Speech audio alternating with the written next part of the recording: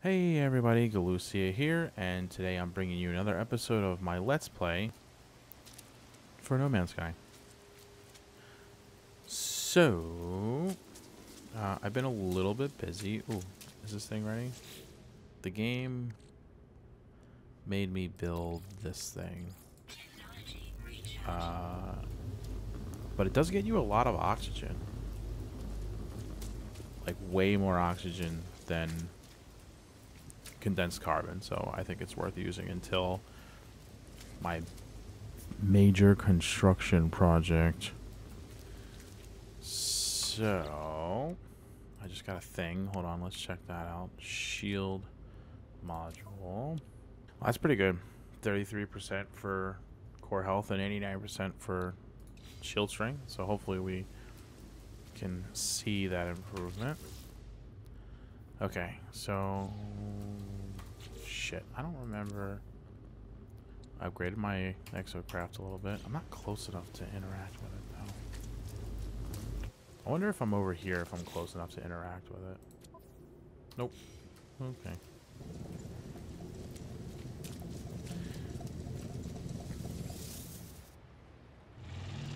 This. So I made a mining laser, and then I significantly upgraded it. I bought two crappy things. They were really cheap, but they do virtually nothing. And then I want to install this guy. Pugnium. That's what I couldn't remember. I need copper and pugnium. So I'm going to do that really quick, because I need to go over to my copper mine anyway, because it's probably completely full of copper at this point. And I'm kind of torn about what I want to do today. So I've done some research. So first of all, in the last episode, I was talking about how a lot of my like really high-end life support upgrades have solar panel power. And I was like, what the hell does that mean? So basically, your life support goes down significantly slower when the sun's out, when it's bright. So that's cool. Look at that. 1,500 copper. Just like that. Oh, it drains everything at once. Okay, cool. God, it's so nice to just get 1,500 copper. Like, just like, blow. Like, every time I sign into this game now, I will have 1,500 copper. You know what I mean? Like, it's pretty awesome. Okay, so we need to go get pugnium. So, here's what I was thinking. I was thinking about putting a, like, proper like cannon blaster thingy on my exocraft, and then hopefully what that means is I will be able to fight off the Sentinels, that I can fight Sentinels with it, because I have that quest to destroy the planetary depots, and I'm worried that it's gonna spawn one of those like ATST style guys, and that I'm gonna get all kinds of effed up. So yeah, I wanted to have an exocraft mounted cannon, and I'm hoping that that's a little bit stronger and that I can use it to fight. Because I know in the past I actually fought one of those things with my spacecraft. So I figured, you know, I'll probably fight with this thing. So there's my mining laser. Oh, look at that. Maybe I should practice on like one of these guys. I mean, it's doing 320 damage per shot. That's pretty good. Oh, and then there was a crick shot for like 100 and like 1,200 or whatever. And this thing mines really quick too. Like the mining laser's pretty strong. So if I just want to go out to like get like pure ferrite, for example, like this thing is winning. Yeah, it's great for gathering like basic resources and stuff. And it's not super fast yet. Like I definitely need to get some engine upgrades and some booster upgrades, but all I could literally find was the Class C, which is obviously, like I said, it's pretty crappy. Almost, like, not, almost literally does nothing. You know what I mean? You know what else I haven't tried? The scanner.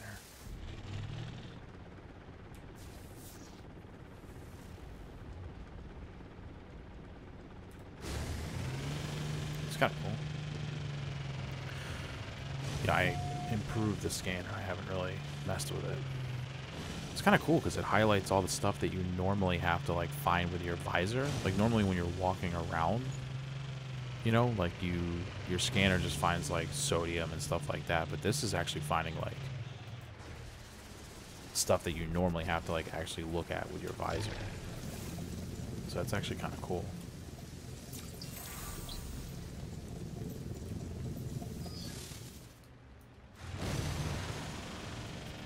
Oh, we're there already. Holy shit. Okay, well, it's about to go down.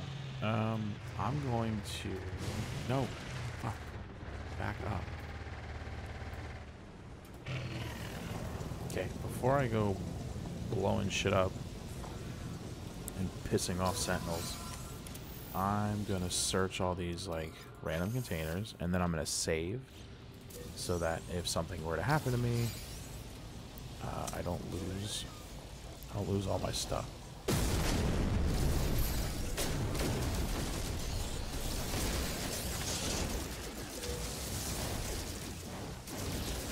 Okay, it says I can already like return to the armor.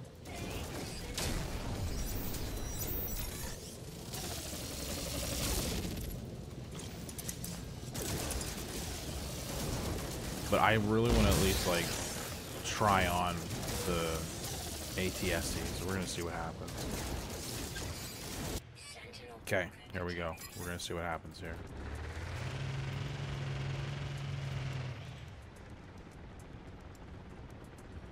It's interesting, they're like looking for me. Hello. Oh, it's actually like really doing some work on his armor plating there.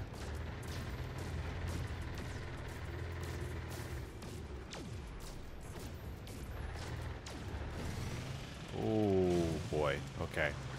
Well, there goes half my exocraft's health, so... Okay, that's enough of that.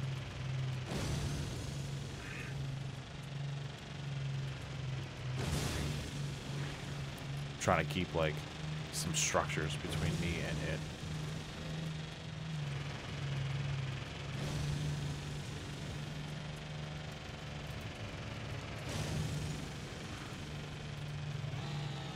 Oh, he's still chasing me. That's horrifying.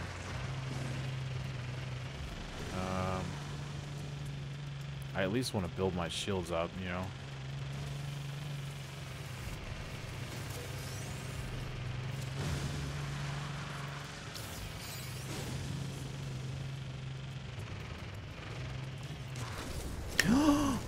What the fuck? I just fell in a hole. Oh no. Okay. Well, this just got interesting.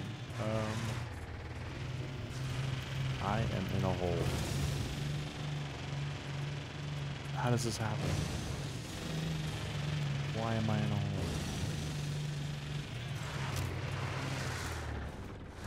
Okay, I think I can get out here.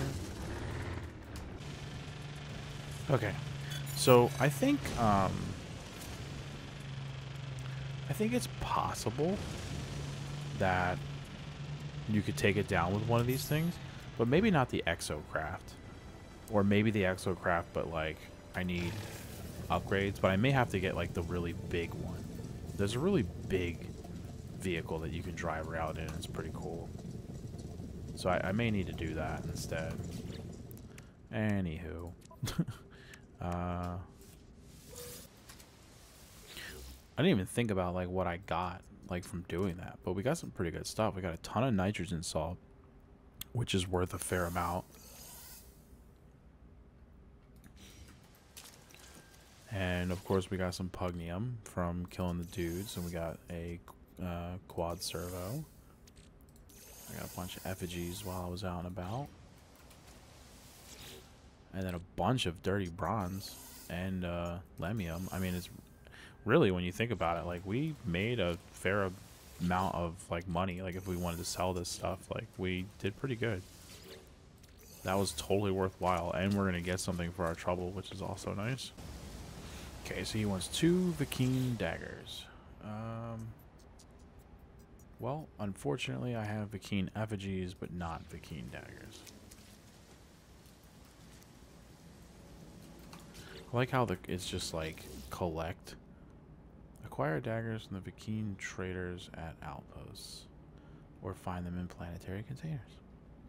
Yeah, it's really hard to find these daggers. It's not like they're just laying around, you know. Well, I guess I can jump to the space station really quick just to see. Nope. They do have some ionized cobalt, though. Okay, so that's something that's just going to happen, right? So we don't have to actively track that quest. He wants me to go to a scorched world to collect selenium so that I can make another thing. And I kind of want to do that, which means we're going to have to travel to find it anyway. So let's do this. Let's see if we can start the Atlas path, because we haven't really done that yet, like, at all. Oh, you know what else I need to do? I had a mission with my freighter, so I should go collect that really quick. Whoa. That's actually a lot of money. I don't usually... Whoa. This is a good one. Ton of money. 7 sack venoms. Enriched carbon. Holy shit. This was a pretty good damn mission. Enriched carbon. Look at that shit. Over 700 grand. That's what I'm freaking talking about.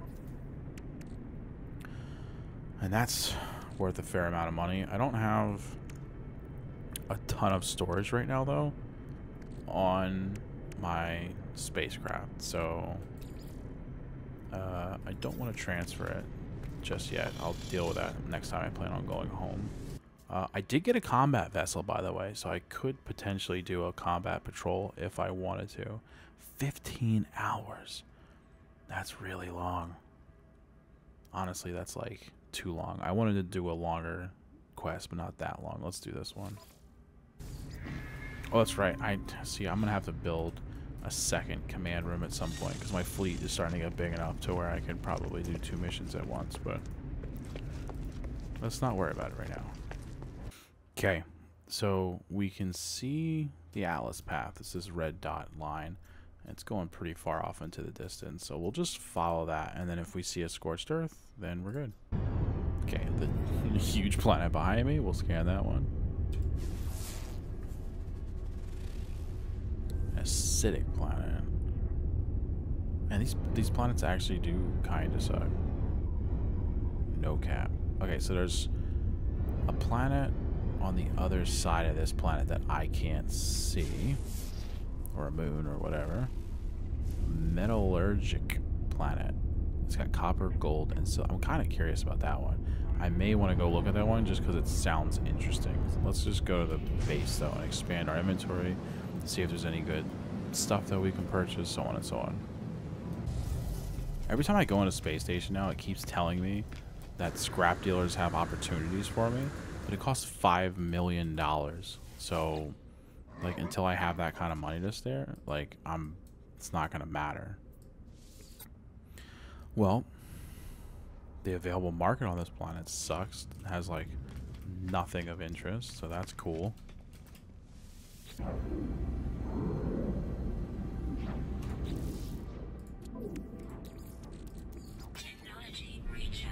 God, this planet was like way on the outskirts. Like, holy shit.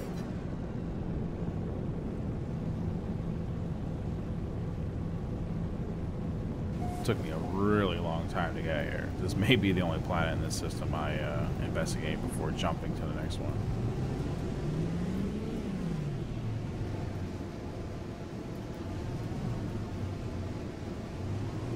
Whoa! Whoa! Weird shit is happening! That's a cool scene. All the planets in the distance. Okay, what the fuck are you? That's an unidentified plant. The nutrient source is doomed wanderers.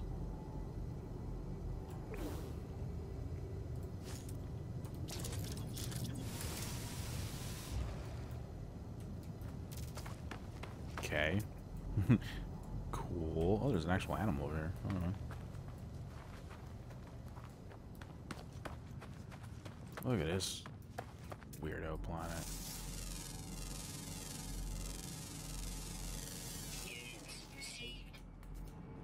It's made out of pure ferrite and carbon.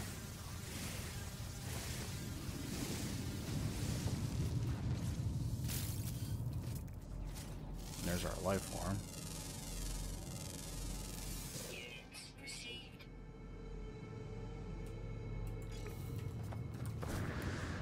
I have no idea what this is. I've never seen a question mark before. Hello.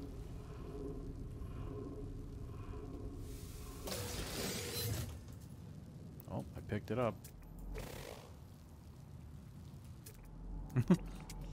Not sure if that was the right move, but it's in my inventory. So there's gold deposits like fucking everywhere, so that's cool. I guess if we wanted to take the time to mine a bunch of gold, this would be a good place to do it, right?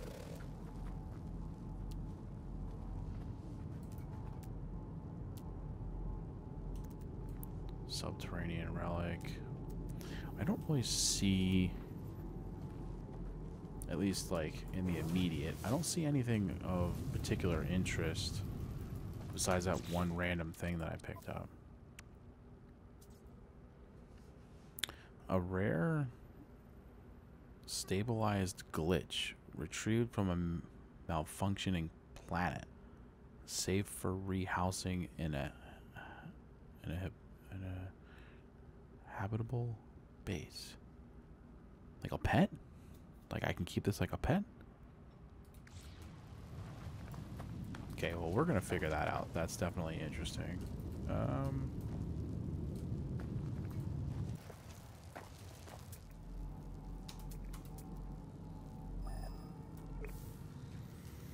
Alright, I give up.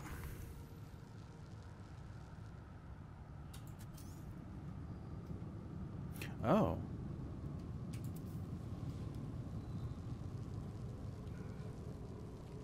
Yeah, I can like place it like it's a building. That's cool.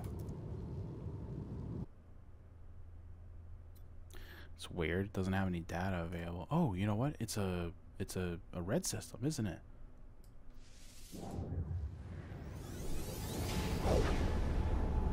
That's why there's no data available. It's a red system. It's not going to have a space station. But that's okay. Maybe we'll get some red shit while we're here.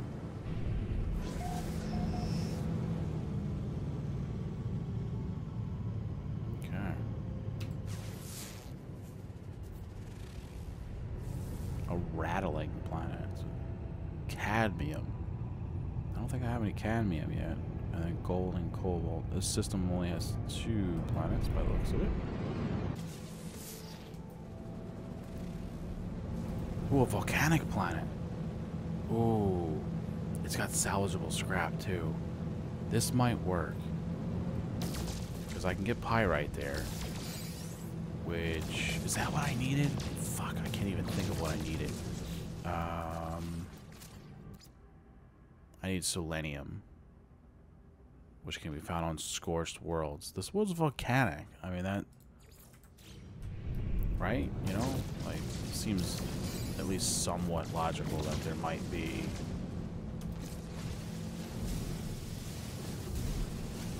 selenium.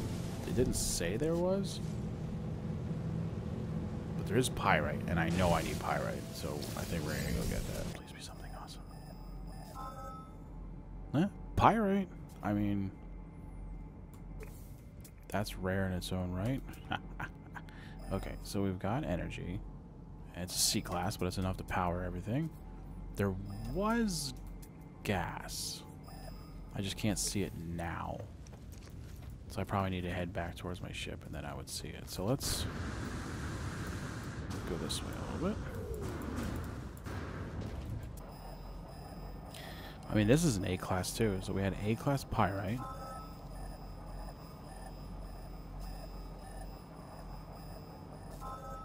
Sulfurine. Interesting.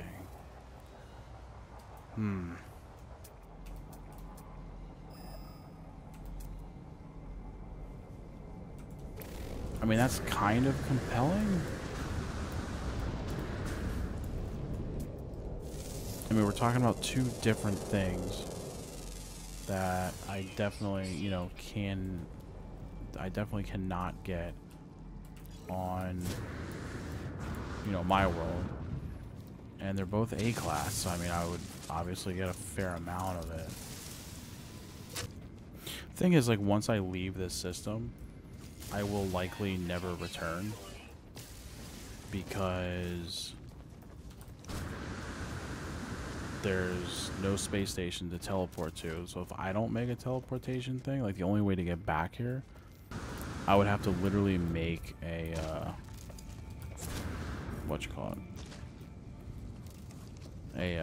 a base and a portal myself. So it's like, again, like, do I want to take the time? How badly do I need sulfurite and the pyrite or whatever? Feel like I can live without it. And this is a pretty shitty planet besides that, so. Okay, so we got a regular one on that one, but that's still pretty amazing. So I think I'm done with this system. That's a good amount of money. Obviously, I need to go to the space station to sell off the inventory that I collected. I also need to call the anomaly to expand my inventory another slot. I haven't done that yet in this system. But you guys know how that goes. So I'm gonna, oh God, I'm gonna let you guys go for the day. And next episode, we'll finish the current line, which means we'll get to talk to the Atlas again. But I also need to go home at some point because I can do several side quests at home with everything that I've been, you know, picking up and stuff. So we